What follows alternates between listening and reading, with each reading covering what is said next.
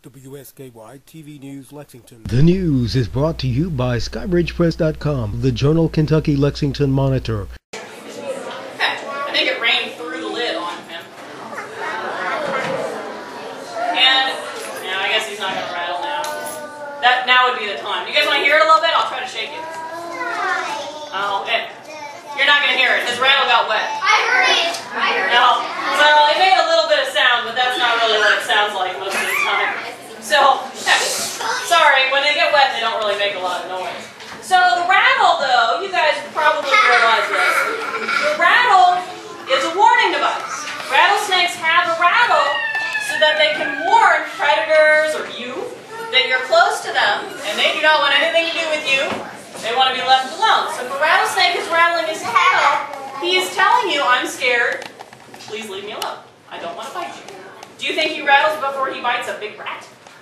No. Oh, right. Because if he did, what would the rat do? The rat would say, ah, rattlesnake, and it would run away, right? So, he only rattles at things he does not want to bite.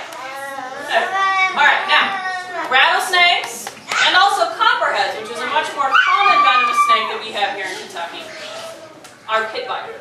And what that means is he has a heat-sensitive pit on either side of his face next to his nostril. So when you watch him, if you see him, he'll look at you and then see see that? See how he turns around? Well, the reason he does that is when he looks out there towards you guys, he can sense your body heat. And he knows that you're too large to eat. And snakes don't like to fight things. He doesn't want anything to do with you. He is trying to run away. Now it's kind of slow motion, I realize that, and he's kind of stuck when I hold him on the hook here. But basically, he is trying to get away from you guys. See him back up? So if you see a wild snake, remember this one.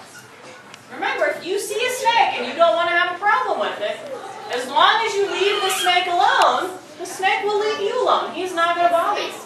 Rattlesnakes have got to be the most feared snake, right? People are terrified of rattlesnakes. But you would think if he wanted to bite you, he would at least try to crawl in your general direction, right? But he's not even doing that.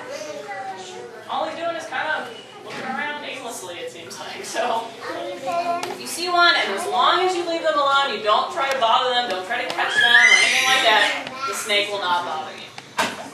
Now, even though a lot of people don't like rattlesnakes, I will tell you that there is research going on with this snake, actually with copperheads and lots of different venomous snakes, could one day really help you out.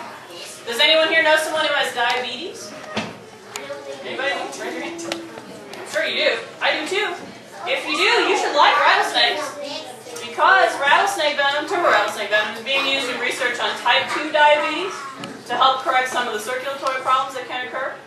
Does anyone here know someone who has cancer? I do.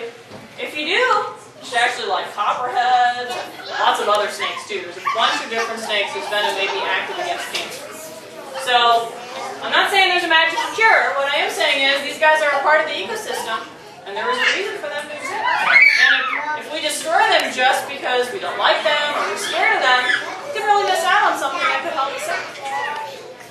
Now, sometimes people will tell you there are some ways to identify a dangerous snake and tell it apart from a harmless snake. And I am sure some of you have heard these, right? One thing, what have you heard? Go for it. The shape of the head.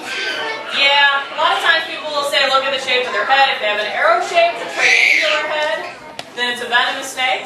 If they have a round head kind of molded into their body, it's a harmless snake. And it is true that rattlesnakes and copperheads have an arrow-shaped head.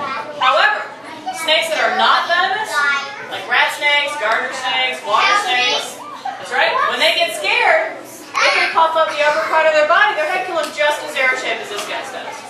Not the best method. The other thing people say, it's my favorite thing, look at the shape of the snake's eyes.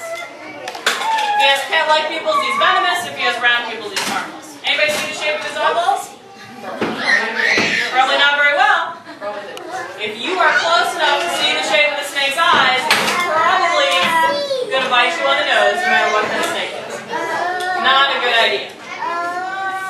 If you are one of those people who likes to run around and pick things up, or you just want to know what an animal is if you happen to see it, best advice I can give you is to get yourself a field guide, learn to identify them properly using several characteristics. Don't rely on a little gimmick like their head or hooves. Alright? Alright, I'm going to stick him back. Was it as exciting